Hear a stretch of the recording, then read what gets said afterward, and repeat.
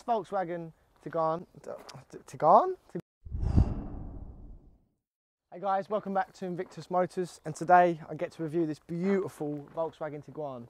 The Volkswagen Tiguan is a compact crossover SUV. Now Volkswagen actually first released these in 2007, and the name is a blend of two words and two animals, a tiger and an iguana, hence the name Tiguan. This car is finished in a beautiful deep black pearl paint, which is complemented by these gorgeous looking 19-inch alloy wheels, which are in a nice dark grey sort of colour. Now all of this fits so well with the chrome package. If you come down here, you'll see this car has got a lovely chrome all around it, which just really makes the car stand out and look really classy towards other cars. At the front of this car now, you'll see that Volkswagen have put a lot of detail into their lights. These lights have a crazy amount of different things that they can do. These are automatic LED headlights with dynamic headlight range control. These are cornering lights, meaning when you turn the car, the lights will turn with them. And they also have daytime running lights, meaning the car looks really, really good whilst you drive along in the daytime. Down at the front of the car, you'll see that this Volkswagen badge is actually more than what meets the eye. Now, this badge is a forward collision warning system, which will tell the car if there is another car in front and you're about to collide with someone. Now, it also comes with autonomous braking, meaning the car will emergency brake if another car is going to collide with it. When parking the car in a tight spot, you'll notice that this Tiguan comes with closing mirrors, which I'll just demonstrate to you here. These mirrors are also heated, so in the winter you won't have a problem if they get all frosted up or steamed up. You'll be absolutely fine. So this car has heated washer nozzles, meaning in the winter they won't freeze up, allowing you to clean your windscreen. The car also has front and rear parking sensors, making life so much easier when you're trying to park in a tight multi-storey car park. So as you can see, this Tiguan comes with a gorgeous looking panoramic roof. Now the panoramic roof allows more light into the car, so when you're driving along you've got more visuals, and whoever's in the back can enjoy looking out stargazing. Getting inside this car now, you'll see this gorgeous looking Soprano orange leather interior, which is two-tone with the black alongside with it. The car also comes with a multifunctional steering wheel, meaning you can control everything from the click of a button. Now personally, I really like these seats because they just go so well with the colour of the car, and when you get inside it, it just feels very smart, very sophisticated. I'm a big fan of this colour. Taking a closer look, this car comes with a 9.2-inch touchscreen interface system, which has satellite navigation on it. The car also comes with Apple CarPlay, and now this specific interface comes with a USB connection, a Bluetooth connection, an aux connection, meaning you can play your music. Now this really does make the car feel up to date with technology nowadays. So these seats are sports comfort seats. Now you do have the option of having heated seats, which in today's weather you're not really going to need, but come winter, perfect for this car.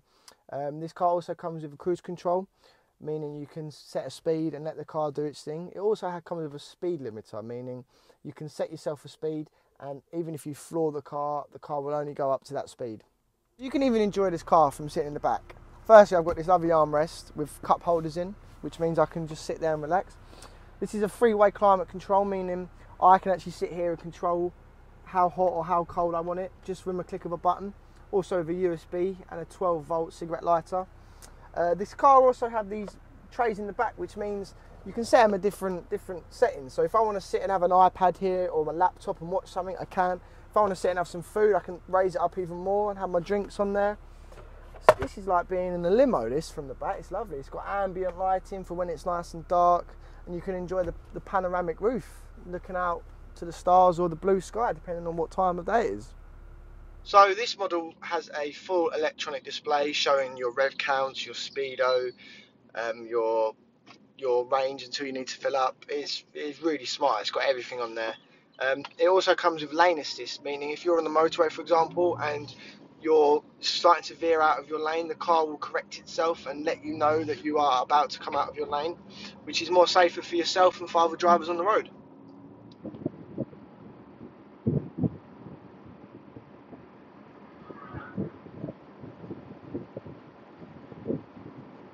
So this car is front wheel drive and has a 2 litre TDI engine, running 148 brake horsepower with 340 newton meters of torque, which is plenty for this car. Perfect for a family car. If you just want to cruise along by long distances, is perfect. So being a diesel, this car is very economical. On average, this car will get around 59 miles to the gallon. The estimated fuel range from a full tank is around 750 miles.